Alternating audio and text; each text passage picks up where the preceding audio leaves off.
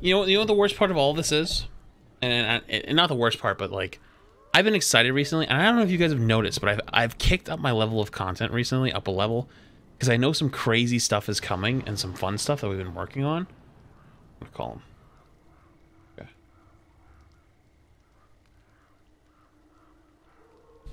Hello. Good morning, sunshine. CS:GO with all the dude. Oh man. Man, this is, I've already watched your video. I already watched it. It was nailed every. I thought it was funny that you got cut off. You ran out of time. There was so much shit. I did. I have one unposted tonight that I just recorded. First of all, you know, man, I just want to say that I really hope this doesn't slip past the community.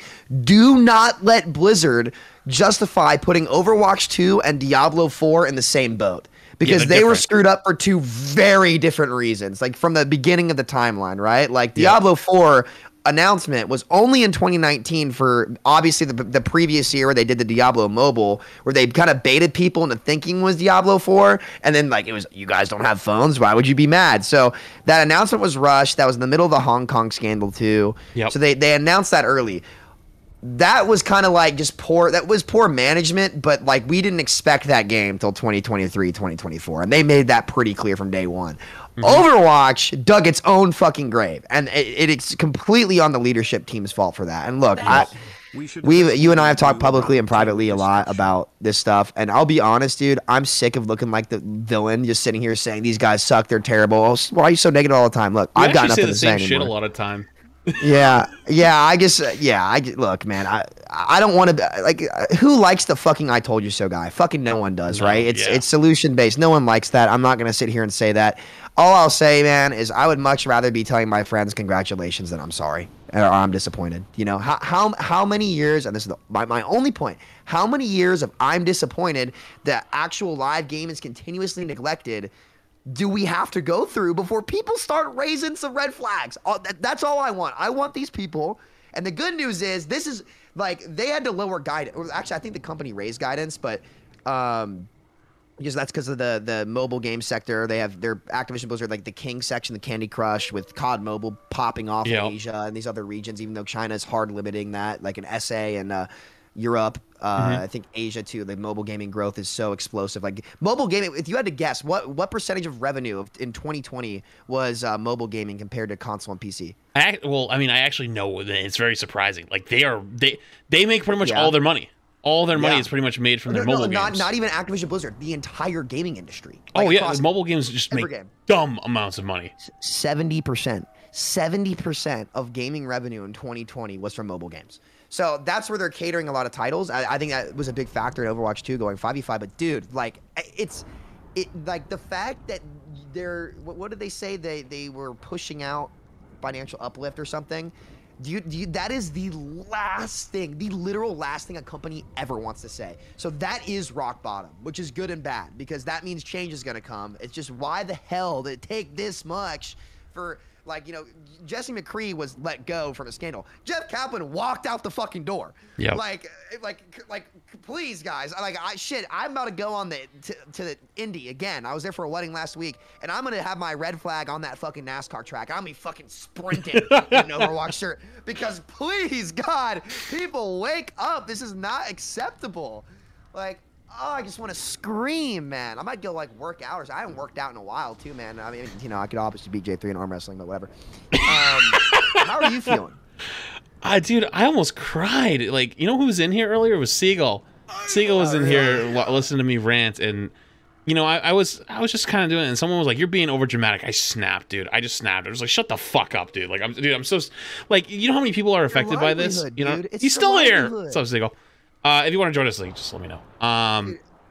But yeah, it's you know how many people are affected at this point? Like, we were blue balled in 2019. We got told everything. Games do not take 4 or 5 years past announcement for them to come out. It doesn't happen. And you know what? Sorry, you continue. Go ahead. Have you seen this graph of Twitch viewership? Let me show you it really quick. If you've never seen it before, I'll give you this for you to show off. So, This is from, like, scroll down a little bit, you'll see viewership from January of this year to now has dropped 50%. It was a matter of time. I'm not surprised. I mean, that's what happens when you fucking like see. Here's the thing, and here's why this is so bad. It's inexcusable, and there needs to be big change, right? Do you think they will cancel Overwatch if you're 2 gonna in its delay entirety? a product, Love you flats. right? And because or you know, like announce, hey, we got another game coming out. You can't leave your live game to rot. You've mismanaged everything. 100%. Like, you haven't just missed on one thing, because look, delays happen. No one can predict COVID. No one can predict any of this stuff. You got to give them credit there, and that's why we were fair, we were reasonable. But this, from the stuff that was happening beforehand to even now, and you don't even actively update your product when you have content creators and people. Seagull is a prime example as well. You know what I said earlier? I said, like, what? When I thought he was gone, I said, you want to know how Overwatch is a good state? Seagull plays the game. No facts. Dude, Flats, I've seen a lot of incompetent fucking business in my life. A fucking lot of it. But when I tell you, when you have guys like Seagull, you, me, DeFran, fucking, you name it, if they were a pro, if they were a streamer, if Kabaji came out of nowhere and tells them directly, you guys fucking killed it this patch. Congratulations. You should be proud of yourselves. Great fucking work. And the first thing they do is do the exact opposite of what everyone likes. You have just idiots running your company. I'm sorry. These guys should have been gone. That was when Window went to a garage door, right? Yeah, that was garage door Window. That was buffing Brig's health again. Yep. After the 16 nerfs, I was looking at the math earlier for Brig, by the way. And again, I hate to bring this up to Brig, but it's an important issue because the heroes like that replaced what made the game once great are a detriment to the game in the long term. And like, I was just looking at her stats, and I'm like, wait a minute. She heals 15 health per second with Inspire. It stacks with Pack, which is like, I think 55 health per second. So Brig is healing, what is that math? Like 70 health per second? Stacking while peeling. It's like, it's the design philosophy on top of an unwillingness to understand what the average consumer wants that makes it so that this delay is inexcusable. Because if they did a good job of like incentivizing people to play ladder, actually like, you know, making the game experience on a day-to-day basis more enjoyable, getting people who are on more of the same page and lobbies together, like, we've forgotten what makes games fun. I mean, even in GM, we can't stack. You're punished for being good at the game, you know? Look, that one is kind of iffy too. Like Dante brought it up too. He was like, "Well, back all in these the day, pros would be shitting on people." I'm like, dude. First of all, I think that's bullshit. I told him he's a good friend of mine. I fucking love the kid. But you can't have a successful game like that anymore. I want you to go in the Warzone section and tell me how many of those streamers successfully sit there and solo queue Warzone. It doesn't happen. Like, so we have to adapt. And these guys, like, they don't have the mentality to get in there, get in their into their product, be go-getters, and aggressively attack issues. They haven't done it for 4 fucking years, and they're never going to. They won't. These guys can't do it. That's why Jeff Kaplan walked out the fucking door. You know what the worst part is, Sam, though? Like, realistically, like, I can't say everything, and I wish I could, and I kind of want to, like, ask if I can. Because there was some cool shit that was coming out soon, like, that they were working on, like, cool, like, events and stuff like that. And I'm working with one of them, and it's awesome. But, like, it's so little so late, but, like, in my mind, I thought it was something to, like, kind of hold us off until, you know, I mean, maybe I'm wrong on this, but I feel like most of us were expecting, like, May, June, July would be, like, Overwatch 2. Maybe we get a beta a little bit before then. You know what I mean? Like, from what we had heard about, like, Overwatch 2 being played, I mean, Overwatch League being played on Overwatch 2, like, you know, it's like summer. We'd probably be getting the game. You know what I mean? Like, I think I was like, oh, like, this is cool, like, cool events to get us, like, you know, warmed up to pull us in. It's going to be awesome. And, you know, then you have this come in and just crush us. It's just like, man, I've actually been super motivated recently, and I can't describe to you how much this just killed it. Yeah. Look, obviously we're kind of all in the spot right now. We're all like saying we're disappointed rather than congrats, and it kind of is what it is. That viewership chart is incredibly concerning. As for you taking that, asking you to talk about it, I wouldn't even fight that fight, my friend. It's not, as someone who is like, you've seen me literally stake fucking everything to try to get through to these people. Don't fucking fight that, bro. Just ride it out. Ride it out. It's not worth it. True. You enjoy your life. Just coast with your community, because look, I mean, I've taken the last couple of months to step back and really reflect on everything, and it's just made me realize like what I'm grateful for in life, and it could always be worse. So just think about that. And I just, I think that if you think about this, if you know it, I guarantee you their PR team knows it. And their PR team is actually really good. I think everyone at Blizzard, like, dude, the skins this year were fucking awesome. Oh, they were fantastic. I was actually like really thrilled with that. I think the Halloween event was really good for the first time. And I mean, obviously the same recycled gameplay for the 5th year in a row. But, yeah. Which how does that have? How is that? Who is okay with that? I just want to know. Like, it's hard to. Yeah. Think By the way, we're gonna. Here's our idea. It's like the 17. Despicable Me thing. You know what I'm talking about, where the guy like makes the plan and then you know what I mean? He like goes through the steps. And it's like, oh, we're gonna release a game with no content. Wait, we're gonna reuse the same content 5 years. Like, you know what I mean? It's like, dude, yeah, no, you're not wrong.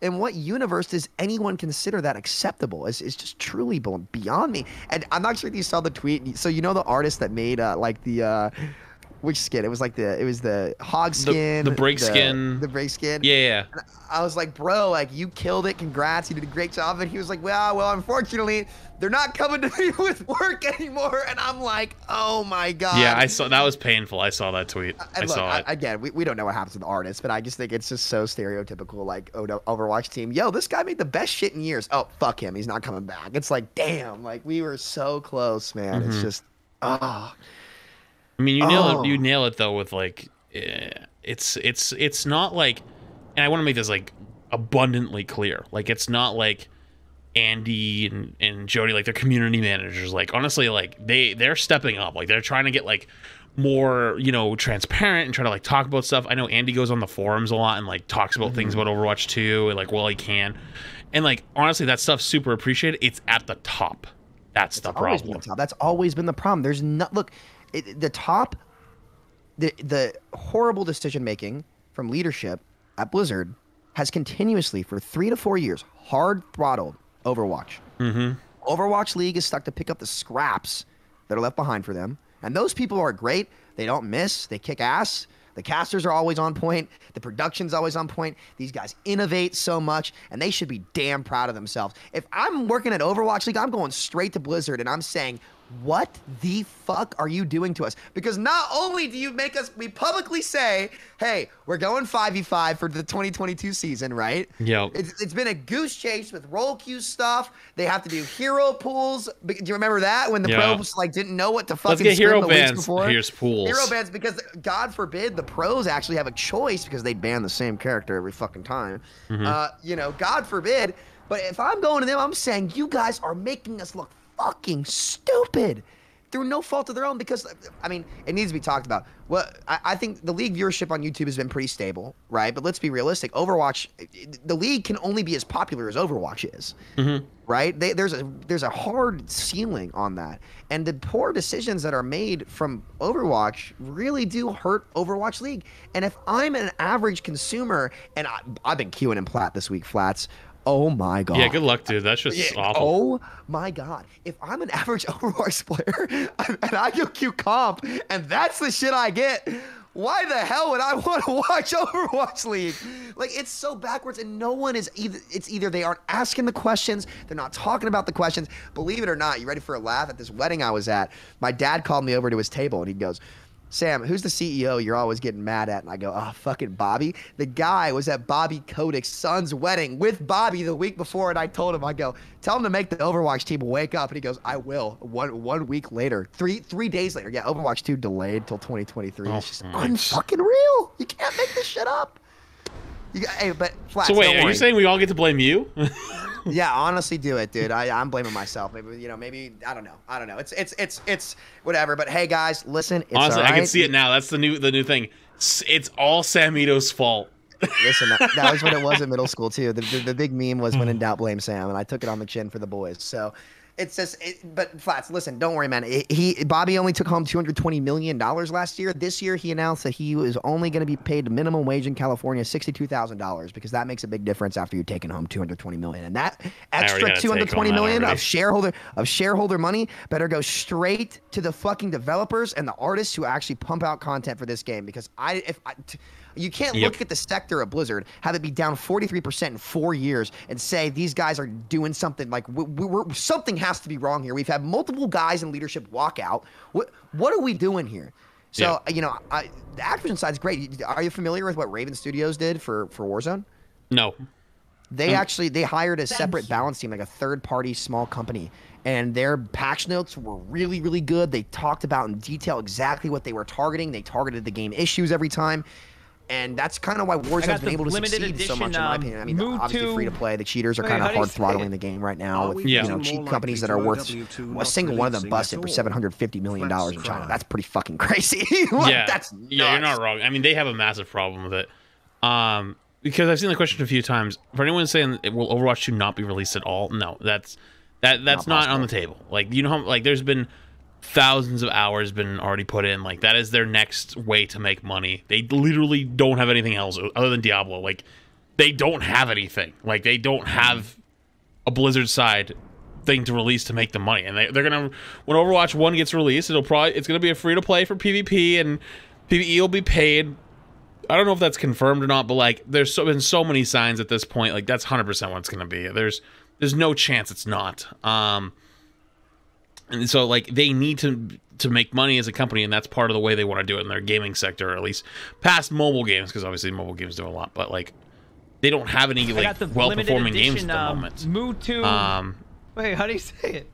Do you think they go? They had WoW, but they blew WoW too. No, it's no, they'll get they'll take. Well, I mean, it's not really going to matter if they go back on their decision to upgrade Overwatch 2 for free. It doesn't matter. Overwatch 1's not going to have a player base soon. Like who cares if Overwatch 1 merges into Overwatch 2 anymore? There might not be anyone in Overwatch 1 left. Because here's the thing. The game experience has been people's biggest issue with Overwatch for 3 years, and here's my thing. And I might be completely fucking wrong on this, so tell me if I am. Like, look, I respect everybody's opinion. Even if it's different, it's no big deal. Mm-hmm. But over the years, in this team-based game, in the ranked mode, which is where everyone goes to really watch competitive streamers, they go to watch everything. Blizzard and Jeff Kaplan, especially in that era, kind of continuously made decisions that took the game away from the game that's worth sinking your time in. Like, I get private profiles, I can kind of get that, but like, they never actually tried to enforce game integrity into their game. And look, man, like, if you don't put game integrity into your product, or integrity in your product, do you actually expect your average consumer to want to put time into that? Your streamers, your anybody? And it's I might be wrong. I get people want to. No, I agree. I think honestly, it's a team game. Well, I mean, if anything, what Apex Legends has taught people, when Apex died.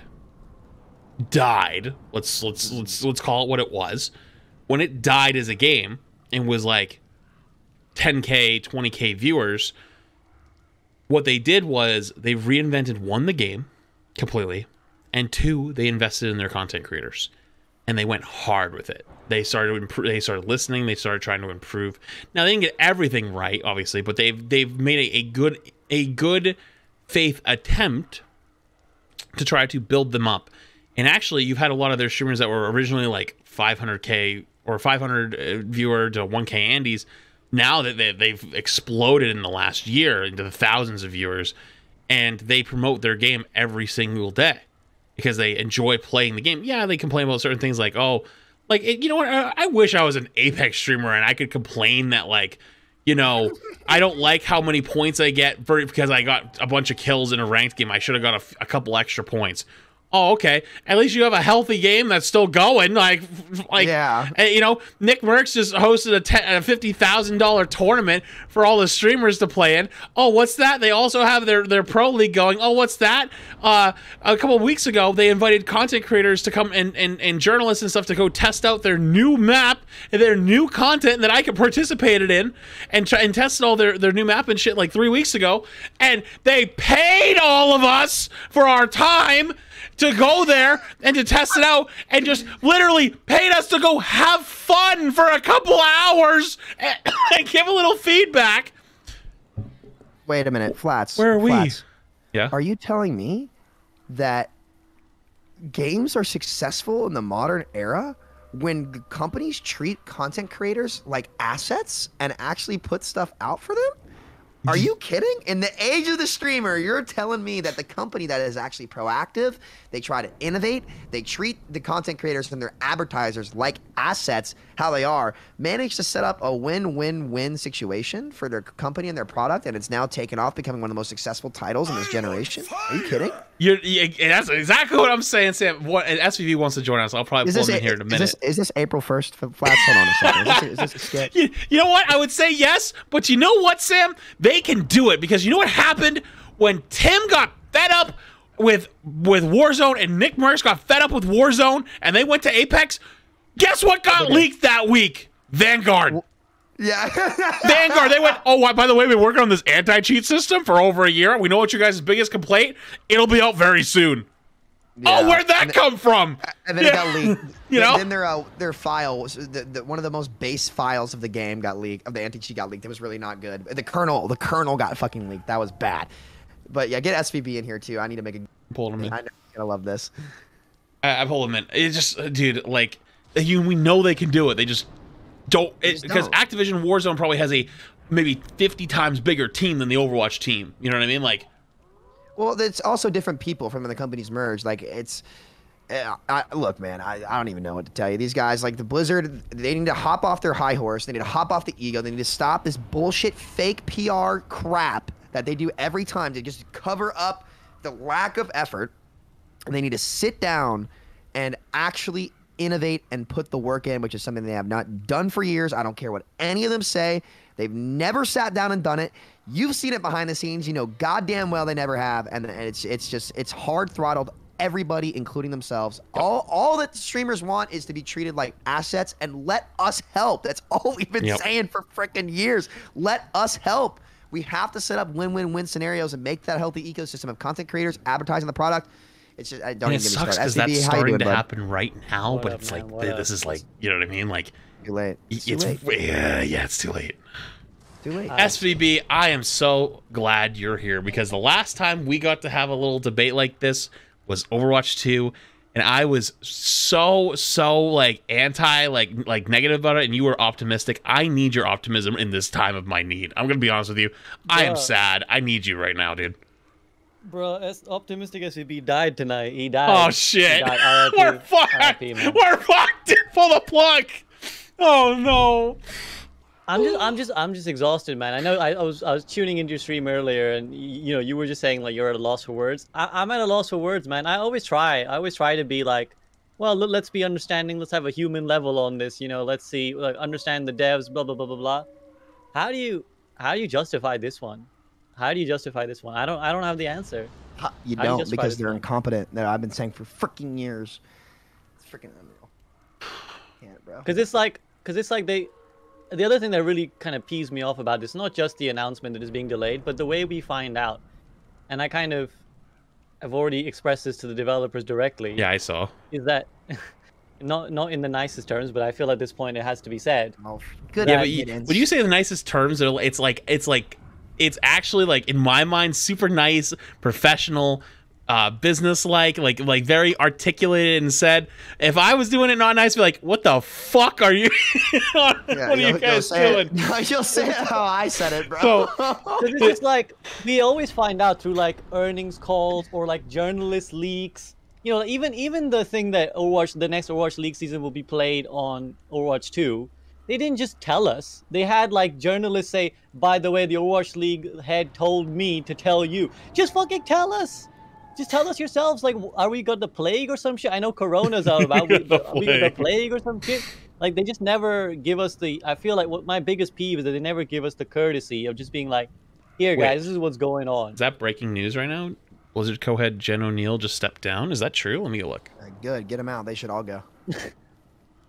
They should all go. They all have to go. You can't justify this. You're down 43% of your users in 4 years. That is like an awful stat.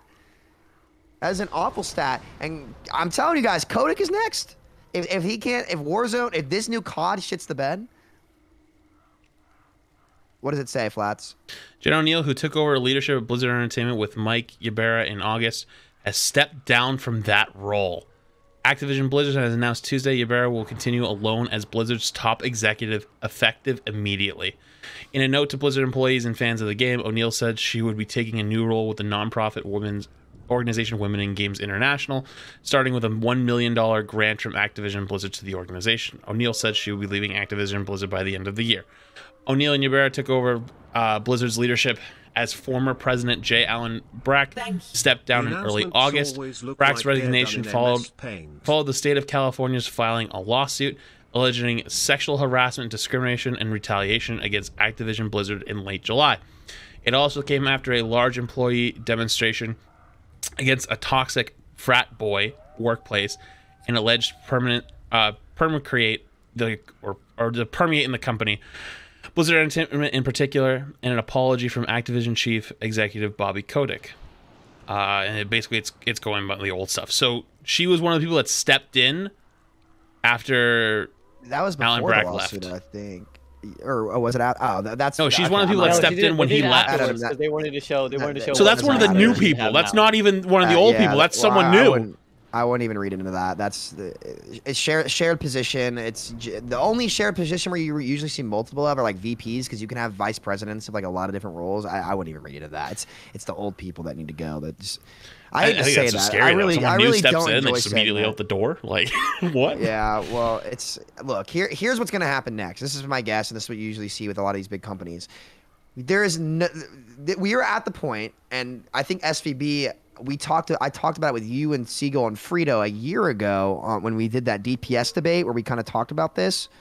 Like there's what will take for the biggest change, and unfortunately we're here. This is it. We're here. The game's delayed. The stock's down 15% tomorrow. They're down 43% in multiple years. There's no way investors can justify this negligence and incompetence, because that's what it is anymore. So here's what we're gonna see. I doubt they make big changes before Overwatch 2 comes out, but you best believe if Overwatch 2 is not looking as promising as it was supposed to be, that you're going to see people get canned immediately. Mm-hmm. Really? Immediately. This is what needs to happen. And I don't want that to happen. I don't even know if Blizzard, like, does Overwatch even matter anymore to Blizzard as a company? Like in the big scheme of things, I'm not even trying to be like dramatic about it. No, look, there's no way. It's a multi-billion-dollar IP. They give a shit. To say they don't give a shit, that's what the investors put their money into. They absolutely give a shit. They're going to continue to give a shit. I don't even know. I can't even explain to you what they're doing. I don't even know what to tell you.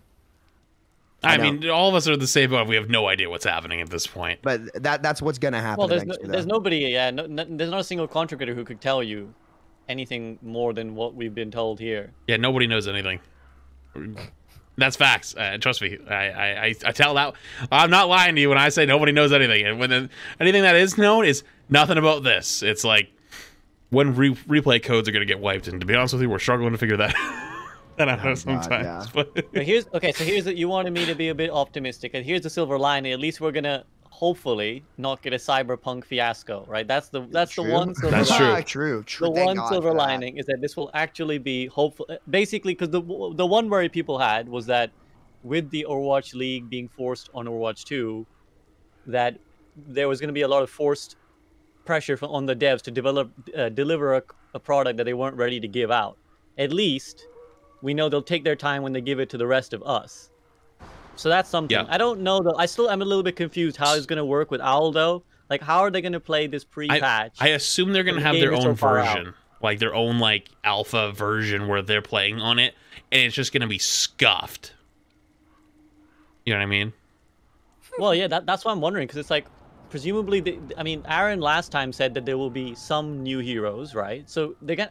It just seems really weird to me. That's like really weird that they continue to double down and say that they'll still do Owl on Overwatch 2, because they're gonna have like some new heroes and some changes, but presumably not all the changes, because otherwise, why wouldn't they just give them to us? So like, what are we getting, and why is it our esport? Like, why is that the professional level gameplay? That's honestly kind of a good question. I don't have an answer. I don't even have a thought of answer other than like maybe they're trying to rekindle that old 2015 Overwatch beta where like, you know, people would watch streams and stuff and be really excited about the like Overwatch release, and like they'll have a version of that with Overwatch League, but I don't know. I think I'm stretching even at that point. It just tells me they have no clue what to expect at all. Like it's I'm not even gonna be a broken record here. It's just like, look, man, it's a mess. It's a mess. It's a big old giant pigsty. Hopefully it comes out okay. I don't even blame the developers as much as, like, again, I'm with Sam on the fact that it comes from the top down, because I think probably the most of Team 4 are as clueless as us to some extent, right? Obviously they know more, but they're probably also like, they have a new like boss every day. They're probably getting different instructions every day, and they're probably also just like, what are we supposed to be doing here? I think that they're understaffed. I mean, if you look through LinkedIn and like job websites, like there's like major positions in there, you know, like my theory is that like they took the entire Overwatch 1 team and moved it to Overwatch 2 to try to start building, and people had already left at that point. They hadn't really replaced them because they didn't need to, just because like, you know, like once the game was fully built, like having less people is not, it's easier to maintain. But like they haven't been able to either fill them, or they haven't wanted to fill them, or they've kept it low to keep, you know what I mean? Because like realistically, and this is actually something that's happening in our economy actually right now, is the less employees you have, the less money you're paying. The less money you're paying, the higher your profit margins are. If as long as your profit margins don't, you know what I mean, they don't lower while you have that skeleton crew of employees. I mean, I wouldn't even say it's out of the realm of possibility that Team 4 is just understaffed, and that they don't have the manpower to be making a whole new game and keeping the current game alive. And they're not able to do either. They're trying to like, they try to shift everything to the second game, give up on the first one, and they can't even make that work. They don't have enough people for one game, like never mind two. So like what we're screwed in more than anything is, one, the current game is dying, and SVB, I don't know if you've seen this chart on Overwatch viewership since January has dropped 50%. And that's important because, yeah, that doesn't show you your player base, because we don't get to have those numbers. They just tell us magic numbers they pull out of thin air. But like viewership of a game is like correlated to how many people play it most of the time, especially maybe not like mobile games, but like other games, like absolutely, you know. There's a correlation between how many people watch the content of the game / the professional scene and how many players play the game. So yeah, my thing is like, what kept them from hiring people through the pandemic, through before, after? Like, there's no way they couldn't find anyone they liked, right? Like, there wasn't qualified individuals. I don't believe that. Well, this is what I was saying earlier. This is why, and I'll go to Sam on this, because that's why I said I don't even know if Blizzard cares that much in the Overwatch franchise. Because again, someone explained it to me. The way I see it is, if you think that there's an IP that has potential and you can see it slowly deteriorating, you have two options: abandon it completely, or reinvest in it and say, okay, well, let's reinvigorate this, because clearly this has potential. This can get us money. Let's put some more people on the job, get it up and going, and let's rake more of that money, boys. Mm-hmm. So if they care about it, surely they would put people on the job. Surely they would hire developers. But I just don't. It's always felt like it's been understaffed for like the last 2-3 years. Even 4, maybe. I mean, look, I think if you're gonna walk the walk, you've had the opportunity to, and they've just kind of chosen, you know, to let it out to dry. And I mean, I know you guys know how they felt when we said that, but I think the proof is in the pudding, and it's kind of irrefutable. You know, when you look at what other titles are doing compared to this game, whether it's understaffed or not, they have the money and the resources. Multi-billion-dollar company, the market cap $750 billion. They know exactly what they're doing. They absolutely have the money to put in this game if they want to. And it's you know, unfortunately, I think that no matter what who you hire or what tools you have or how you build your body, if the brain is not taking the body in a healthy direction, it won't really be to any avail. And I, I think I really, really hope the best thing that can happen to this game, because look, even if they have like 3 developers, right? Even if they just have 3, they need to accept that the traditional Blizzard balance philosophy and philosophy about what direction to take products in general just does not apply to a team-based shooter game like this. Like, it's until that changes, especially, and they stop kind of ignoring the average consumer's game experience, like it won't change anything, guys. Like, I don't even know what to do. Look, I don't think anyone knows. If anyone comes to you and tells you that they have all the answers, they never do. The thing is as well though, hype is such a big part of all of this. Like balance is obviously important, and how you feel when you play the game is obviously the be all and end all.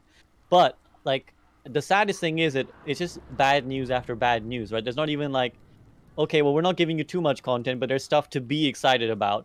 It just feels like every month we get something to be like, oh, okay, I'm depressed again. And, you know, like, meanwhile, I'm watching Valorant release, like, a new hero, and there's, like, I mean, I barely play the game, and I'm like, shit, that guy looks cool, I want to play him. Yeah. And then the Apex, we're releasing a new hero, and everyone's, like, thirsting over it, you know, sorry, mommy, all over the comment Is Frito feed. in here? And it's just, like, I miss the feeling of hype in Overwatch. I miss the feeling of optimism on it. Mm-hmm. Like, You're I just right. want... Yeah, I don't know. You know, and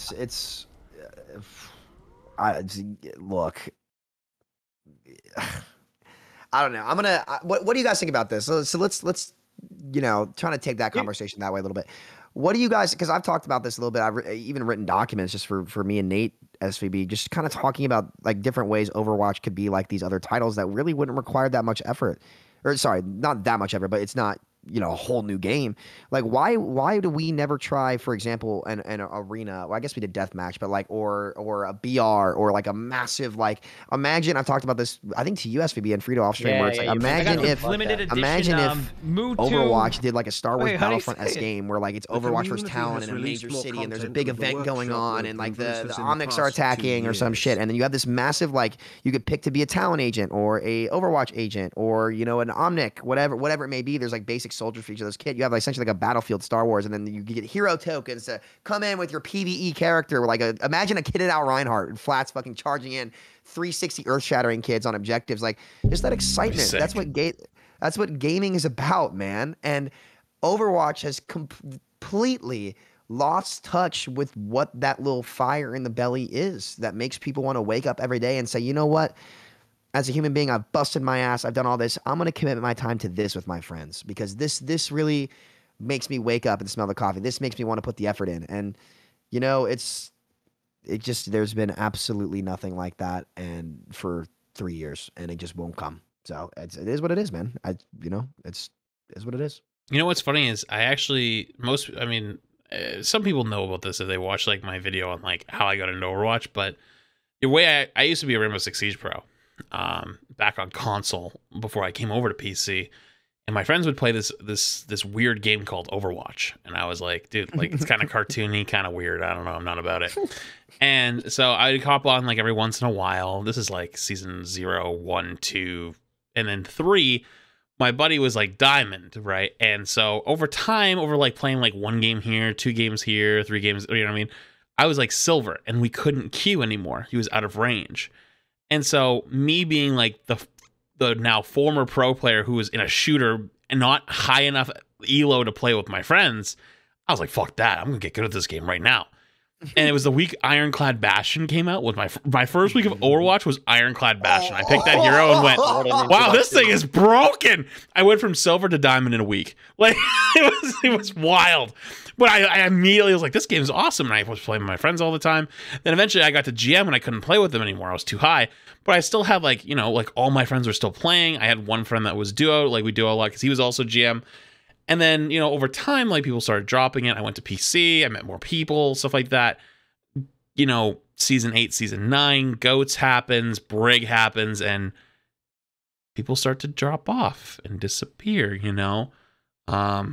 So it was kind of like, it was kind of scary to watch everybody go.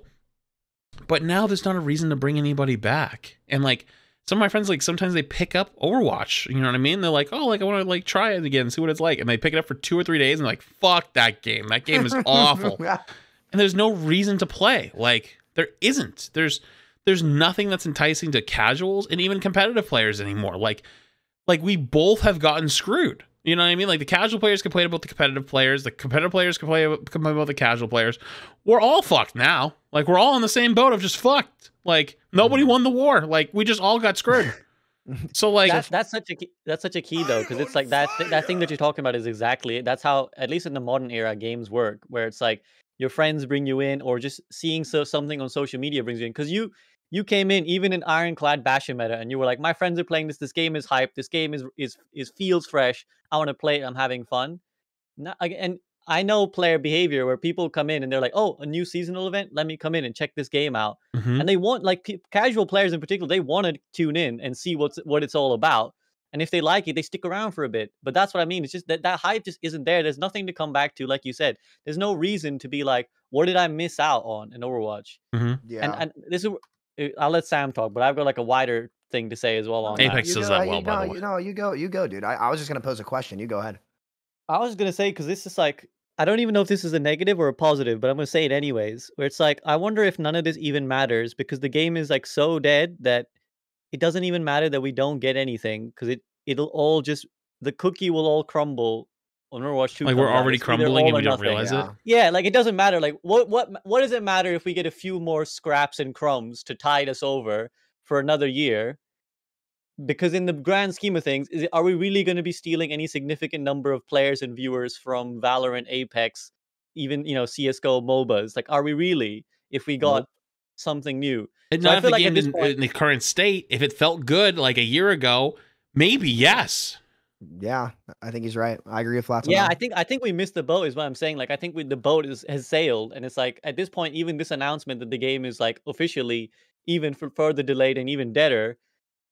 What does it matter? Like, what does that ripple in the pond matter when it's been raining for 10 years?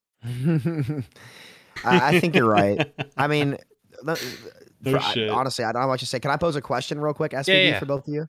Yeah, go for it, man. I want to pose a question and then kind of answer something that Flat said that I think is really important. So, question is, where would you guys start to fix the game?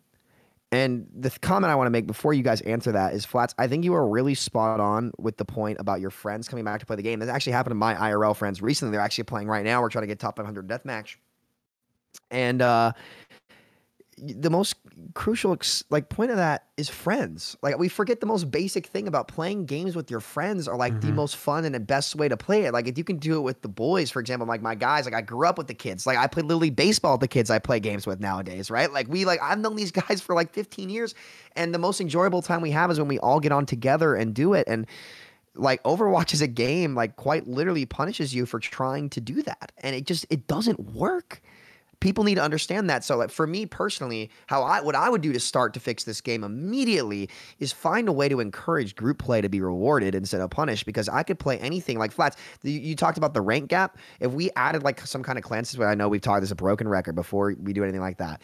If we added like a clan system or a stacking system where like the SR doesn't really matter, where like you have a group SR reflective of your group and you just play together with your friends, man, I could sink so many hours into that every day, win or lose, because it's my friends. I know we're trying to improve together and we're trying to just have fun together. And those are the memories that I want to hold on to the rest of my life, is like those games with my friends. And it's just, you get punished for that in Overwatch. It's like, what are we doing? No, what would you, if you guys could go in and really try to reshape Overwatch, like, would you axe Overwatch 1 and just say, fuck it, we're screwed, we're going to go to Overwatch 2, which is what I think they might have done?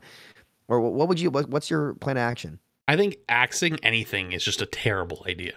Like, Agreed. Like anytime like you're deciding to shift your focus, like, and I do this in content, for example, every once in a while I shift from casual content to more competitive content, then back to casual content. And I can literally show you my roadmap, because after a certain point, I can't take it. You know what I mean? Like, the casual content it's nice. Like, you know what I mean? Like, it's fun bringing something new. Like the spectating bronze series I did. Like, people loved that series, and they still do. And like, that playlist gets so many views over time. It's crazy. But it's not something I enjoy doing every day, because I like to play the game. I like to be a gamer. I like to actually play it, not just sit there and react Andy to all like to people wanting like the attention for it. And the way I balance that is by having a little bit of both and then focusing on whatever one is more prevalent at the time. So like more recently, I've done more like ranked competitive, but also like more talking points, more Overwatch 2, more like discussion based, more like stuff that like, you know, people that play Overwatch every day, like not just the casual who are looking for some like, you know, quick Overwatch fix that don't really play games that often, or don't play Overwatch that often. And the point of that with Overwatch would be, yes, you can put your main focus on Overwatch 2, but the fact that we didn't get a balance patch on Overwatch 1 for 2 months, and then we got an experimental, which was nice, you know what I mean? Like, it was a crazy experimental. Cool, let's try some new stuff. People reacted poorly to it, which was to be expected. And then we haven't heard anything since, and the experimental's gone. So I don't even know what's happening with that. But the overarching one is the experimental being kind of wacky and fun. I'm cool with that. But also, let's also say, hey, the game feels kind of stale and boring right now. Double shield, which is a meta that they have recognized is not fun, has pretty much returned. They've realized that everything's kind of getting played, but at the same time, like, it's mostly because people don't want to play double shield that often, and double shield will pretty much wreck anything. But barring like some maps, you can run like some dive or some ball comps or something and like maybe get away with it. But regardless, though, the game is currently in a boring state and a boring balance, and you can't start to attract people back if the current people who are hardcore players every day don't have any fun at all. Like, how are you going to bring in somebody that, you know, doesn't play the game at all and picks it up, and they don't care that, you know, they don't care about the teamwork, they don't care about the dynamics between heroes, they don't care that, like, you know, like, if you play these heroes together, you can play this particular play style. They don't care about that type of stuff. They just want to have some fun. They can't do that. It's not gonna be fun for them, because if they pick Reinhardt and they start walking forward with their shield and the other guy is playing Roadhog and Ball, the guy can't walk on anybody. There's nobody there for them to walk on. So they sit there, hold their shield till it breaks, and then they fall over from the Echo and Hanzo or Soldier that was sitting there shooting at them. And then they just sit there and they throw their keyboard and they complain they didn't have fun. So where do you start? Well, realistically, the number one step is making the game somewhat enjoyable again. It does, like we have to recognize that certain things are just not good and fun right now. Like, the current meta is just terrible for the game. And, you know, you can always see like the casual comments like, oh, who cares? It's only for people that are playing the game every day. Like, it's fresh for me. Yeah, but if it's not fun when you play it every day, how are you going to want to play it every day? If you don't play it every day, why do you think you don't play it every day? Because it's probably not fucking very fun. Yeah, if you had more time in your day, imagine if you go home from work every day and you were excited to play. Imagine. But instead, I play a couple hours a week. Whatever, it's fine for me. Yeah, really? So you don't play that often, you only play a little bit because it's not that fucking fun! But imagine if it was fun. You'd want to rush home from work, rush home from school, and you'd want to get on and play. That's number one, making people want to play it. And if you can make it enjoyable for those people that play all the time, those casual players that don't play very often are going to be itching to get home and hop on with their friends and play. So you can sit there in your little bubble and be like, oh, it's fun for me because I don't play that often. It's fresh for me all the time. You guys just overplay it. Bullshit. If it was fun for us, it would be 100 times more fun for you. And that's what we're trying to fight for. We're not trying to fight so you just have a tiny bit of fun. We're trying to fight so we have some and you have 100 times more. That's what it is. People are too. Your mindset is almost selfish in that point. You're not thinking beyond that point. That's the first thing that you have to do. And it's not unrealistic. There's literally, look at this right here. You say I'm unrealistic. I've been watching you in chat. Dude, honestly, your takes have been terrible. Look at this. October 17th, 2020. Seagull's video. Overwatch, the best it's ever been. Seriously. People came and fucking praised this game and said it was awesome and said that they had really worked and fixed it. And they had done a lot of good things. And then they broke it and they ruined it. So what could have been, we split into 2 timelines. From this point, we split into 2 timelines. One where then they started to give like little bits of content, maybe a tournament here, maybe some more skins here, maybe a streamer event there. And all of a sudden, Just like Apex coming out of the ashes starts to come back to life. It might not come back to the same level as Apex because it doesn't have the content to drive it, but all of a sudden it's no longer dying. It's back on a sustained path.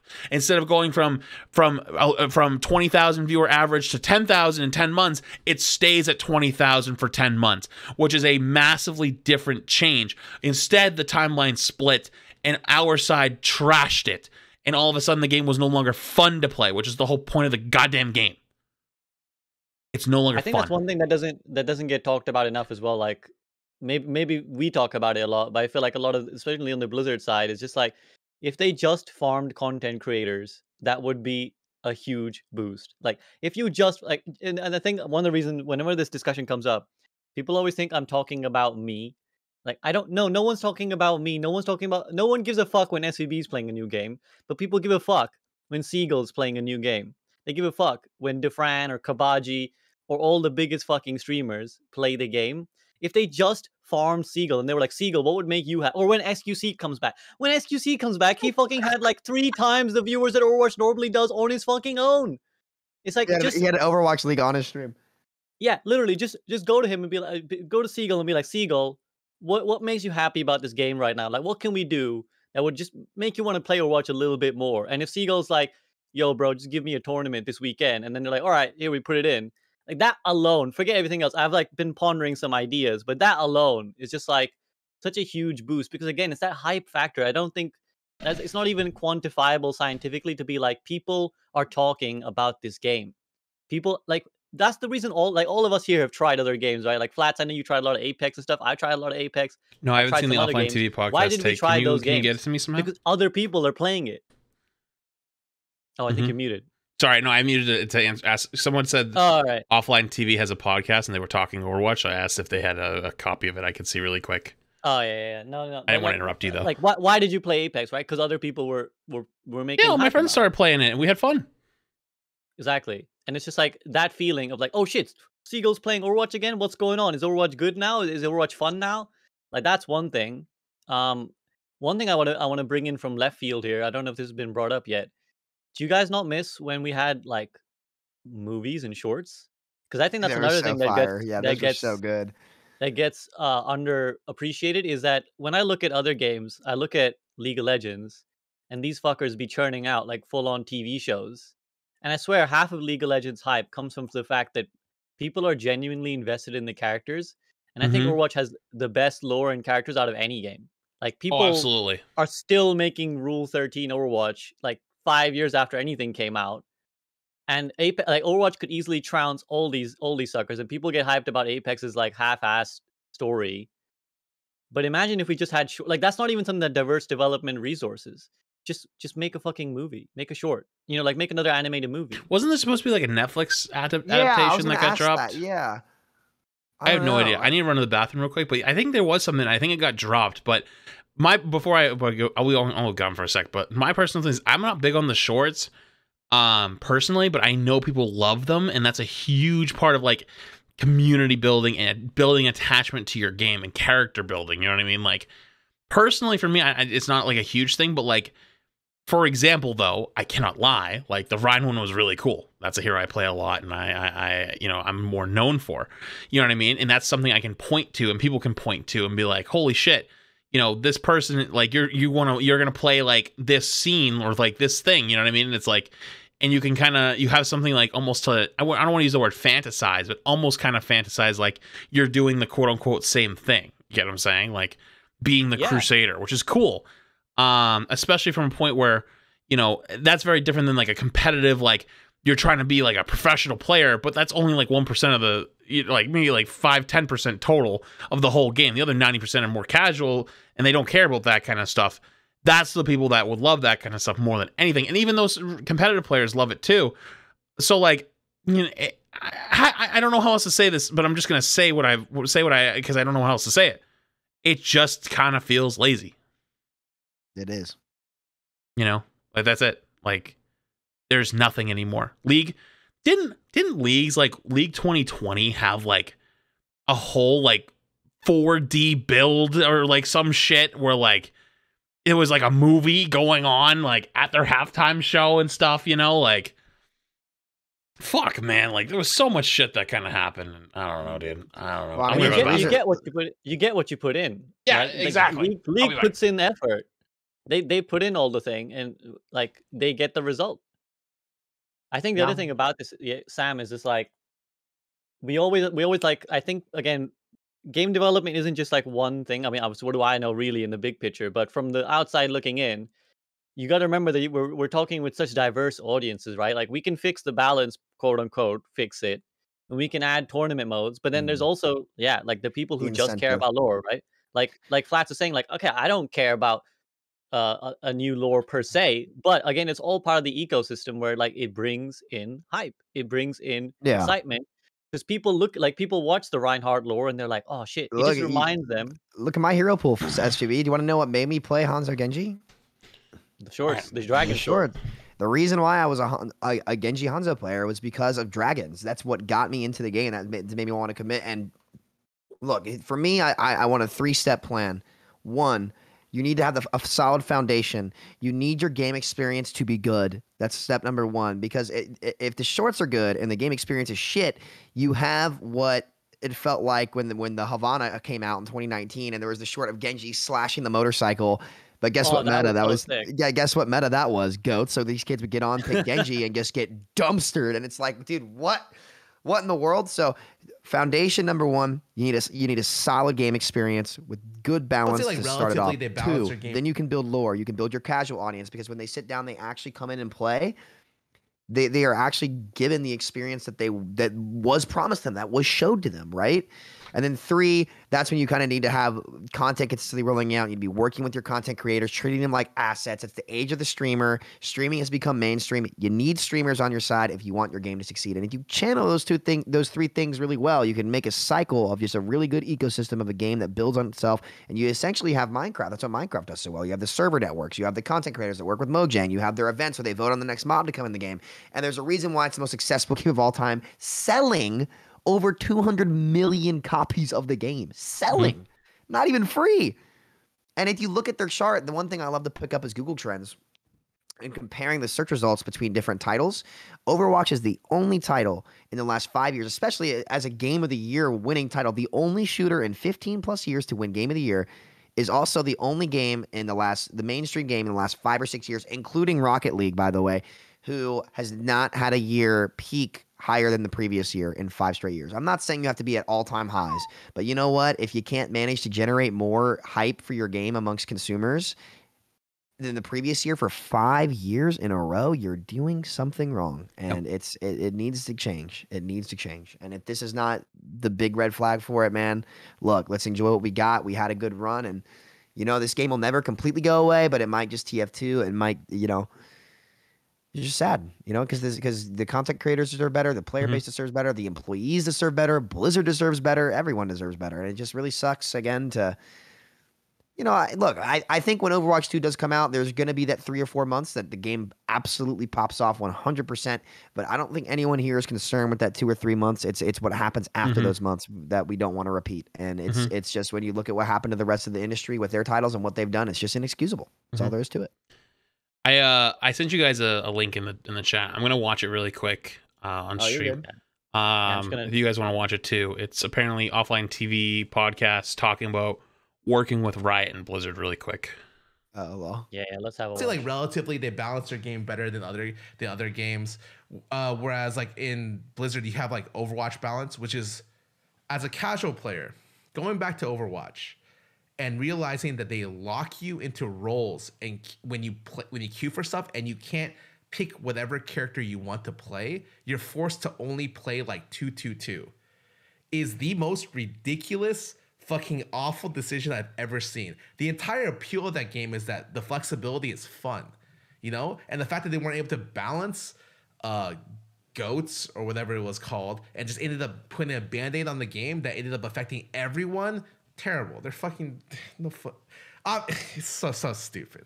I think that there's a lot of question marks in chat. Before you guys question mark, here's the thing. We are the outliers. We are the people that actually still play this dog shit game. We're the people who every single day come back and still play. He is a casual.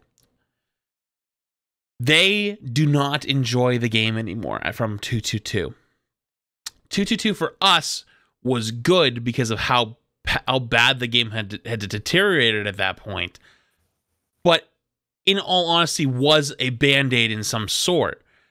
It was also bringing structure to the game because people hated to have like the game, you also look at my hand chat. Look at this. I am so stressed. I'm actually twitching. Look at this. Have you guys ever seen me twitch before? Like ever? Like no, like it's actually insane. But the casual players didn't enjoy it. The people like us, we liked roll queue, but everything they did like all the balance they've done after it has just been terrible. So, and remember when roll queue was released, we were promised that the game was going to be completely rebalanced, right? And like everything was going to change. Didn't it take like a year and a half to even get close to a rebalance? So, double shield. Yeah. Here's the thing, and I haven't even watched the whole thing. And I don't think I even need to. The casuals did not enjoy the changes that have been made, don't enjoy the balance philosophy, don't enjoy changes. We don't enjoy them either because they're trying to they try to satisfy everybody at once. But it's like realistically, like if we go back to season 10, I'm trying to put on, hang on. Where's I don't have a tinfoil hat, so I'm gonna put this can on my head. I'm channeling my inner Samito here. Oh no. If we just got rid of Brig back in season 10 and 11 when goats became rampant and forced all this shit to happen, well, guess what? The casuals would have still been happy, and we would have probably been happy because we hated Brig and they hated the roll queue. Roll queue is the solution to Brig. And without getting rid of her. And that brought the game into a terrible state. But here's the problem, though. That's the type of thinking that has gone all the way down the line. I personally enjoy 222 because it brought structure to the game. Casuals hated it. So if you honestly wanted to, and let's go back in the time machine, if you wanted to balance it at that point, you had to realize that hero was broken and could have kept it the same way it was. There was a single factor that changed everything. But instead of realizing and understanding the mistake, they double, triple, quadruple down on it. And I'm using Brig because Brig is the big one. I don't know how else to say it. It's the big one. Poster child of Overwatch's failures. Yeah, it's the easiest one to point to. And other community, you know what I always see? I see PvP over in fucking in Apex when they released Seer. You know what happened with Seer? Seer came out and was OP as shit, and people were like, "Uh-oh, is this the Brig of Apex?" And Apex went, "No, we're sorry," and put that shit in the fucking ground. Just like they took Seer. They put the nail in the head a little bit, and then they went boop, boop, boop, and they just fucking slammed that shit down and made that shit almost borderline unplayable. But you know what it did? All the casuals came in and loved it and thought it was sick, and they loved the new event. And then once a few weeks went by, and the casuals kind of died down a little bit, they came back in for their normal competitive players that play all the day, went boop, and slapped that shit down. So you know what they did? They built hype. They released this broken character. The casuals had fun. The pros complained. 2 weeks later, boop, they just killed it off. So all the casuals are like, oh, what the fuck? The hero sucks now. But most of them were on their way out the door anyways because they'd already enjoyed the content. So then all the pro players and the people that actually play every day then were back to normal and enjoyed their shit. And you know what? They came back 2 weeks later because the split happens. Then the split happens. The game kind of goes quiet for 4 weeks with King's Canyon. It goes kind of quiet. You don't hear that much from the Apex community. And guess what? Boom! Now they came up with a new map, new hero, new guns, new mechanics. An entire a gameplay philosophy has changed where there's PvE mobs in the game that you can fight for loot now. Like that's a totally new concept that they brought into the game. And all the casuals come running back. They're like, oh, this is great. So you know where the big fault lies in all of that? Is there's never the content for us to, one, bring those people in. Two, they then don't nerf it after they realize it's too broken. And three, there's never even a thing to nerf because it sucks. And there's anything there. So you can't even have this cycle of appeasing the casuals and then saying fuck the casuals and first you appease the casuals and say fuck the competitive players. Then you say fuck the casuals and compete and appease the competitive players. And then you release new content and repeat the cycle. And everybody ends up happy in the end because everyone gets something and everyone doesn't get something. But everyone got something in the end. All of us just get to go fuck ourselves. Yeah. So let me add, before we open this can of worms, I think you're spot on a lot of those things. Before we open the can of worms of open queue versus roll queue, SVB, we talked about this. Frito would be going off right now. I can imagine. I would tell you, you know what the first thing? Yeah, you do. What is the first thing I would do if I had 5 minutes to make a decision for this game? What's the first thing I would do? Would you want to do roll queue? No, I'd delete Brig from the game. Back. Oh, okay. I thought like that hero was gone immediately. You said 5 minutes, dude. If you said 10 seconds, then I would have got it. You got a break. Okay. All right. Touche. The first thing that needs to happen is that hero needs to get dumpstered. If it's proven anything, after what? A dozen nerfs, she is still the best support in the game. And you cannot, like, I think Seagull talked a lot about AoE healing. DeFran talked a lot about AoE healing. It doesn't work in this format, right? Open queue, roll queue. It's a really tough decision because there's a lot of benefits that come from roll queue. SVB, don't hate me, right? I think if we encourage a team queue and players grouping with their friends more consistently, right? Especially in a 5v5 format, I think it's much more doable. And Blizzard did not need a crutch to balance characters properly, which like roll queue or not, I've been an advocate for roll queue the last 2 years. It absolutely was a crutch to poor hero balance. And if anyone tells you otherwise, they don't know what they're talking about. And do we think, let me ask you guys this. Thank you. Because I'm unsure now myself. I'm okay with trying new things.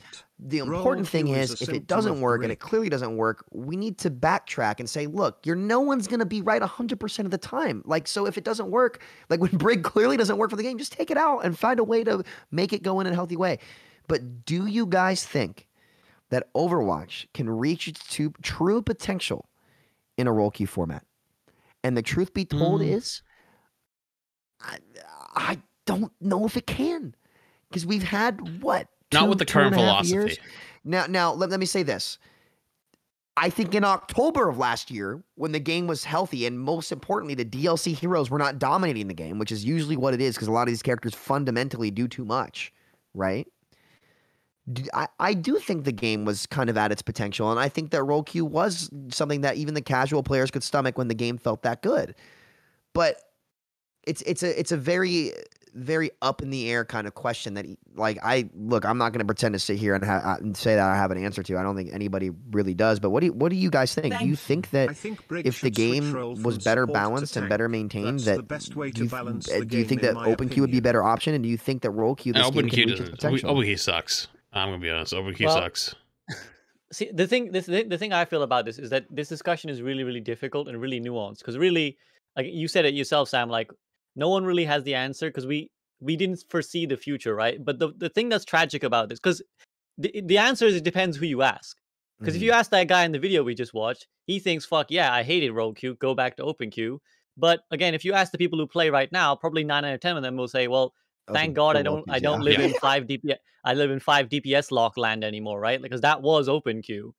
The thing is, though, what's really tragic about all of this is it's all the major changes that have come in Overwatch in the last 3-4 years and that will come in Overwatch 2 have been motivated by the negative reasons, basically. So open queue to role queue came because A, they couldn't balance goats, but also from the casual perspective, because of that 5 DPS lock, like they just could not force anyone to not just lock DPS, right? So, and it made the common person's experience a little bit miserable, although now we might look back in it and look at it fondly.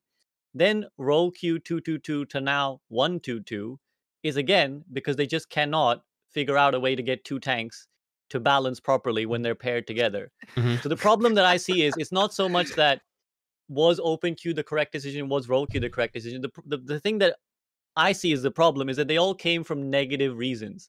They didn't come because they thought this was the best decision for the game. Like you know, Flats, we were there. We had that chat about 5v5. I think there's a lot of ways that it could be cool. Mhm. The sad thing is that it didn't come because they were like, you know what, maybe 5v5 is the best way to realize Overwatch, the dream that we had when we made this game. The sad thing is that probably the primary concerns were we can't balance 2 tanks properly, and nobody will play tank, so we need to cut the queue times down. Yep. I agree. 100%. And that's the real tragedy. Mhm. Well, if you remember, I know Flats back me up here. Do you remember how good queues were in October of last year? Oh, they were fast They were fast on every role. And do you want to know why that was? because the game was fun. Exactly, because they had really done a great job of implementing the DLC heroes into the game, and Brig was not oppressive. The game's never, when Brig's been meta, the game's just not been good. I'm sorry. She gatekeeps fun. I'm someone who's had to play that character a lot. I know a lot of people just kind of see me as a Brig hater, and like I get it, I am. But the reason why I hate the character so Most much is people also are. because I know how broken it is. And as someone who had to play that in GOATs, and then I played a lot and just in ranked as well, like it. I'm telling you, this game cannot thrive when that character is in it. It won't happen. It will not happen. The And it's just Yeah, You you're go not ahead. wrong. The problem there you is go. like You're good. their I'm philosophy. gonna try and devil's advocate here because I agree with you guys, but I'm gonna try and provide a different POV, which is that I don't know if the majority of the player base even realizes or gives a fuck about anything to do with Brig. They 'Cause don't, In unfortunately. plat games, in gold games, She's- does anyone even play Brig? No one She's plays bad. Brig. She's bad, and here's why she's bad. I've been trying to play it the past 2 days, and I'm like, I'm existing, but the problem is, this is why it's so bad. It just should have been removed. Like, she's meant to be an entry level character, right? Mhm. And the reason why, to be fair, and I think if you guys agree with me here, because we can move on from Brig discussion we want, but I think that the real nail in the coffin to Overwatch was when Brig came out the way she did. That was like that was the last time that we did not see an upward trend from like I actually disagree with that, and, It wasn't and even I'll tell you Brig, why. though. It wasn't even just Brig. Yeah, Oh, you go ahead. You I'll go ahead. disagree You're with good. that, and I'll tell you why. I am totally actually after playing Apex, I'm totally down with releasing broken characters. Like Yeah, I agree, I agree. broken as fuck. Like Do you think like the means as to how that happens is important? but here I'm not done yet. Listen. Oh, there you go. Broken, fucking stupid, dominate the game. But you have to release it understanding that that's going to be broken and you're willing to change very quickly. What Apex did with Seer it was the first one. They gave him wall hacks. They gave him a stun through walls. They gave him damage through walls. They gave him a heartbeat sensor.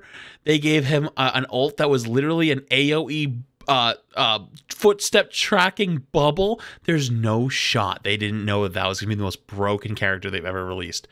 But they knew that they had to put it in the ground quick. And I think the first patch was supposed to be them balancing it to what they actually thought the game was supposed to be. Realized, though, it wasn't enough. And then they went overboard and put them in the ground. If that's the philosophy, that honestly works a little bit better. Because what you can do is have this hype in the beginning when a hero is released and they're fun and they're powerful. And when you play that hero, you're like, oh my God, this hero is fucking sick. Like I can take over the game, right?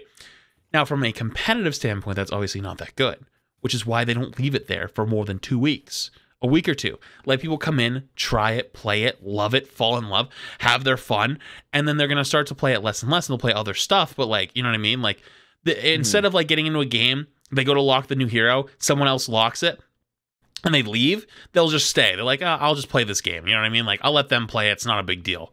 You know what I mean? Like when a new hero comes out, like especially when it used to come out on PTR, you get into PTR, you go join in, someone takes the hero, Oh, yeah. 5 people leave, right? But after a certain point, if somebody takes the new hero, everybody still plays, right? That's what they kind of are looking for, is those casuals and those people that have come back to the game, picking up that new hero and enjoying it and playing it. And then once they are like, okay, it's been about a week or two, you know, this hero is fucking busted, then they nerf it hard. And they try to put it in line to where they think it should be in the game. They're going to get it right sometimes. They're not going to get it right sometimes. And then if they realize that they didn't get it right, there needs to be a second patch that comes quickly, like within another week, to really rebalance it at that point so it doesn't take over and ruin your game. Don't forget, we are some of the most tolerant fuckers on the planet. Like we have been dealing with this shit for years at this point with broken shit. If we had a shit that was busted for 2 weeks and got fixed, we'd be fucking singing hallelujah. This is the greatest thing ever. It'd be like, So other games have no idea how good they have it when I see them whining about like 2% crap. Yeah. Yeah. And so I'm okay with it coming out strong, because if a hero comes out and it's weak as fuck, people aren't going to enjoy it. They're going to like, oh, this hero sucks. I'm not playing it. Fuck that. So it builds a hype for the game, and it builds, like, it's a good thing for them, and it's a good thing for us as creators too, because like tons of people come in and they want to see how does the best players play with that hero. You know what I mean? And if, like, even for example, like Brig, if we're just running it down main, original Brig, swinging on things, getting 6Ks, you know what I mean? People are gonna watch, go, oh my god, that hero's insane, that player's insane, Pog, you know? And they're like, the game is it has an explosion of growth for like a week or two. And then bring it in line for your players that actually play the game, and bring it back like down. Echo. Kind of like what Echo did. Echo, It's how it has to be. It's how it has to be, right? Like, needs to be Warzone faster does than that too. Echo, way faster than Echo. yeah, I don't mean Echo. I mean what you just said. Like, it has to be the way you said it, because it's like no one can compete with a new hero with the time experience that you have on other heroes, right? That's another factor. Is like, if you release a new hero and you want that hero to be shrekking up your game, they need to be broken, because is someone with 5 minutes on Sigma going to compete with 10,000 hours on Reinhardt that have been put in? No, they're not. And that's what developers understand as well. And I feel like it's pretty much well-known developer psychology at this point. And again, the sad thing is that it's not even If that Blizzard only don't we know how got to a do new this, hero because to they have do a this title with that does this Omega all the now. time called fucking Hearthstone, which releases, like, Hearthstone basically know exactly what they're doing. They always have two patches, right? They have the shit that they drop on release, where the new shit is the most broken, busted. Everyone has to install off the new shit, otherwise you lose. And they know what they're doing, because a month later they have the perfect toned down patch ready to actually make that shit balanced. They know exactly what to do. So Blizzard can just hop on over the offices of Activision and be like, hey guys, you know, you do this thing, right? Is it good? Yeah, everyone comes and plays the new thing, guy. Like, they know it. Mhm. It's just like, well, I mean, at this point, what does it even matter? We're talking about how new heroes should be released. Keck getting new heroes. Imagine. Yeah, someone already donated bits and said, if only we had a new hero to do this with. I know. But it is like, Oh. again, I don't want to get too much of just like, dev bashing and hindsight Andes, but Yeah. it's just like endemic of a sort of pattern of behavior where I feel like again, if I was to put a summary on it, I'd say we always missed the boat. Like, we were ahead of the curve in the game and the gameplay, and then we missed the boat on everything else to do. Yep. Like, everything else we're just behind in terms of actual strategies of how to operate the game. Mm-hmm. Look, man, you're not a negative Andy if the numbers reflect what you say. I'm sorry. It is what it is. I think that that take is right, Flats. I think Warzone does that pretty often, and it does well. The thing is, like, I don't even think that's comparable to what. Okay, let me ask you a question, because I didn't really see too much of this new character in Apex. Did that new character completely fundamentally change how the game operates, or was it just For the 2 weeks that like, he was strong there? goals? Yes. So what happened was, it was the first hero. First off, it was one of the first heroes, if not, other than like one or two other things that like did damage. It was the first one to do damage through walls. It was the only thing of its kind. So what happened in high level play is, like, like when the ring gets small, there's like 4 or 10 teams in a small circle, and like they're hiding in, like, one's got the first floor of the building, the other one's got the second floor. What teams were doing was the wall hack was on like a 12-second cooldown, like the burst. Like, it basically created a tunnel, kind of like coalescence, almost like, would charge up really fast and then fire. What they would do is they would shoot it and would do 30 damage to a team. And so, you know how armor works in that game is the more damage you do, the more, your armor will upgrade until it hits a red. So teams would be hiding in buildings and just shooting the fucking E at each other, doing 10 damage onto a whole squad and doing 30. And they'd be waiting for the last 2 circles, sitting there, and they just farm up red armor. Like, they literally just sit there, and like, normally they'd have to poke and stuff. They didn't have to move. They just sit there, AFK, wait until the cooldown comes back up, and then without any fear, hold E. You'd hold E, and your heartbeat sensor would detect where they are, so you literally get a perfect position on where they are in the building or wherever they are outside, like hiding behind a rock or something. And then you pop the E, and the entire squad gets stunned, and they take 10 damage each. And so that people were just like, oh, you're 150 off your red armor. Give me your armor swap with them. And then they would sit there and they would, for the next like 3 minutes, just farm the other teams around them without having to take a single ounce of damage, and just farm them for shields. So from like a competitive standpoint, it absolutely changed the entire game and ruined it. And actually, like, there's like ratting, you know what I mean? Like, your team dies, you're the last one alive. Like, you try to like survive as long as you can to get higher placement so you get better points, you know what I mean?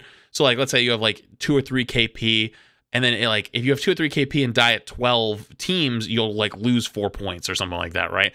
But if you get top 5, you'll gain like 40 or 50, right? So teams would rat it out and try to hide and try to like, you know what I mean? Like work your way up. That's incredible. Heartbeats though, heartbeat sensor would take that away. You'd be like, hold on, there's someone hiding in this corner over here. And you'd walk over and there's a dude crouched in the corner, not moving, hasn't made a sound in 3 minutes and just gets fucking destroyed. Like, you know what I mean? There was just nothing you could do about it. You just died. Okay, that does sound pretty nuts. So I mean, I want to agree with that. Obviously, that's fucking busted, bro. Holy shit! I'm trying to. But I still think. Because I think the question Sam asked was, does it change radically this thing of play? It does. I agree with Flats that it does, but not even to the extent Overwatch has done. Because Overwatch changes the nature of game for like the entire player base. Whereas with Apex, Seer was just broken as shit for the majority of people. But again, they never played that game that Flats is talking about. But when it comes to can I ask real quick, SVB, like a comparison here? Because Flats was talking about Ironclad Bastion. Would you say it was more of an Ironclad Bastion to the game, or was it a Brig to the game? It was a Brig to the game, I think, where it's like, I think it's like for the top tier and for the pro level, it's just like completely radicalizes. But most people are like, Brig, what? Humigalul? What is the Brig? How do you play a Brig? Whereas I think like something like but the thing is with Overwatch, you can literally just be playing a different game if the meta shifts, right? You can literally go from now we play Widowmaker and Tracer to being like now we play Symmetra May, and it's literally an entirely different character setup. Yeah. So I think Overwatch is unique in that sense, where it's like a meta shifts and literally it's not even an FPS anymore. Okay. All right. Yeah. All right. I'll give you that. I get what you're saying, Flats. All right. All right. That kind of answers my question. That's all I got. That's all I got on that one. Yeah. I wish we should do that. I mean, I think you're right. I think the problem comes in where we just don't do it quickly enough. I think it's okay to spice up the game.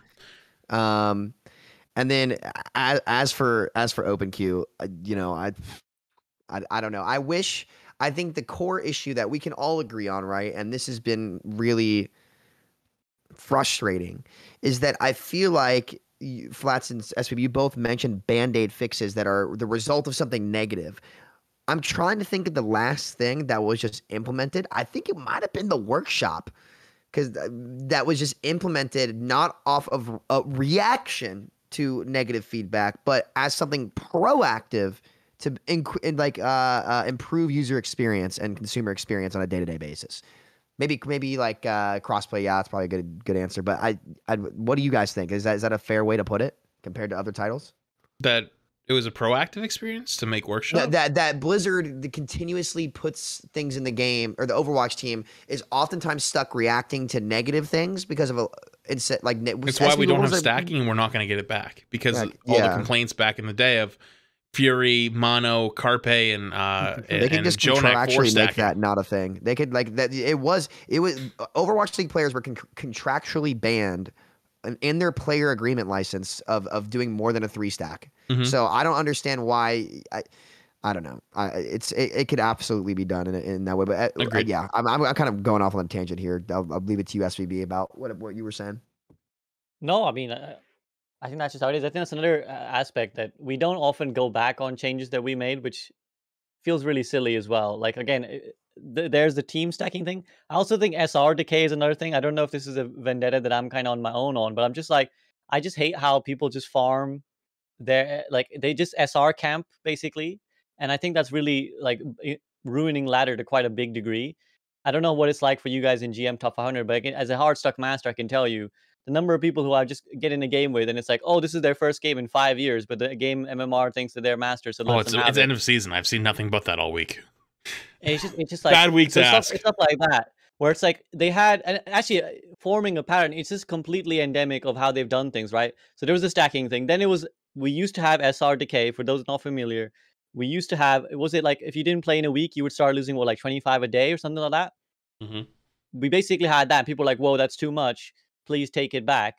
And then it just completely did away with it. It completely dumpstered it. Whereas I think there is a reasonable middle that actually keeps the important core aspect of it, which is that people shouldn't just be able to farm their SR forever while not being oppressive. And then we have another can of worms, potentially, the hero ban fiasco or the hero pool fiasco, where they implemented a change and everyone's like, hero bans, what about hero bans?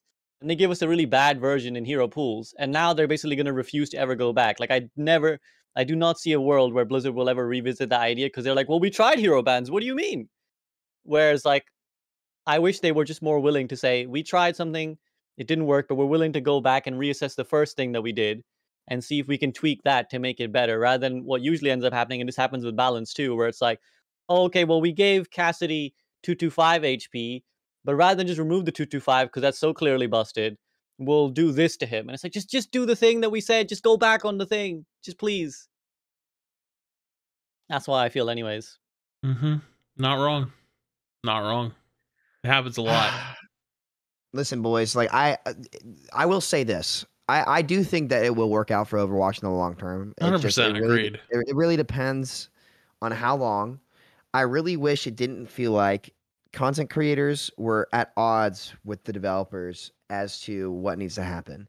And I will give Jeff Kaplan credit where it's due here. That man was absolutely a pillar when it comes to gaming. He did a wonderful job of really making people smile when they saw him. Mm-hmm. And they need that kind of person to come back and be proactive. This is kind of why, and to no shade to Aaron Keller, it's not his fault at all. I was a little concerned when they just announced that Aaron was just like stepping up into the role, because I really think that we kind of needed someone new blood to come in. Like, obviously, I think Aaron is qualified for sure, because he wouldn't even be in the position there that he would be if he wasn't a legend in the gaming industry. But when you look at how a lot of other companies kind of do it in other fields, they almost always want to bring in someone new, because that someone new will be a go-getter, be like, okay, it's not working here. There's no notion, there's no preconceived things of, okay, well, this obviously works. Why would we change it? We've done it forever when it's not working. You know what I mean? I really, really hope that it doesn't take Overwatch having to clear house to get these developers and the team to just, in the meantime, like, do the little things to work with the content creators, do the little things to start to build that ecosystem, right? Do the little things to diversify and spice up the game. I actually kind of liked the Torb J-Still patch just because it'd be a little nuts.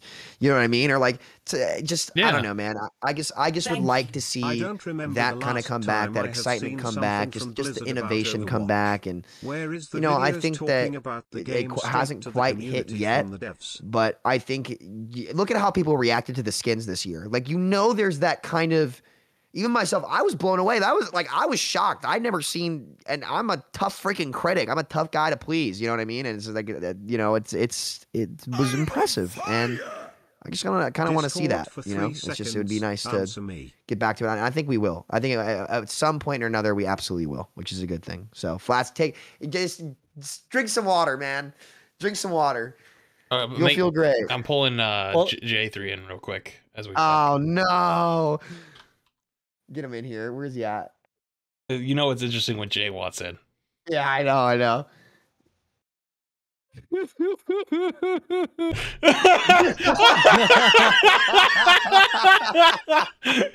no shot. He just joined and cried and left. No shot, dude.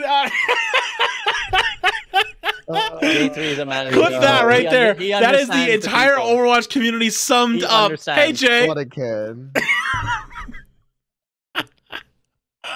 Oh my goodness. Man. Fuck, man. I kind of wish you didn't do that, because now I'm sad. I'm not going to lie. Now I'm sad. Flats, it'll be okay. Well, I think Samito was being optimistic, and I have to concur that I think that all said and done, it's sad for us right now. But again, as I was saying earlier, when it's like, does it really matter if it's a little bit more dead than it was before? Because really the true test of Overwatch as its future in a franchise comes whenever they release Overwatch 2. So as long as they release that well, that is the only salvation either way. Like, even if we implemented 10 changes, I really don't think people are going to come back. It's going to be Overwatch 2. It's Overwatch 2 or nothing at this point. So it may as well be that Overwatch 2 is delayed and it comes out good. Yep. +1. Yeah, you're not wrong. I mean, to be honest, this kind of feels like a community therapy session at this point. We're just all of our anger just is unleashed, and it's like, we do. We do. This is an Overwatch Anonymous. It's like, welcome to Overwatch. What's your problem? It's big. All right, boys. I need to go eat dinner, man. I appreciate the conversations, though. You guys rock. Hey, it'll be. Look, we know it'll work out in the end. We'll find a way to keep things going in the meantime. And I just hope that to see the dev team opens up. The good news is, like, I will say with the stock responding the way it is right now, and then lowering guidance, or at least for the Blizzard side of things, that's a huge hit, and that is going to get the big swingers involved. So that means that the bat is going to start to get swung here in the next 6 months. So be on the lookout for that. All right, boys. I'll see y'all later. All right, Sam. Take it easy, dude. Peace, man. I'm gonna head out as well, Flash. Thanks for the talk, man. All right, thanks for joining me. It was a good time. Yeah, man. Thanks for organizing this. I think we need the copium these times. We need the therapy sessions. Dude, the copium supplies have run dry. I need the injection at this point.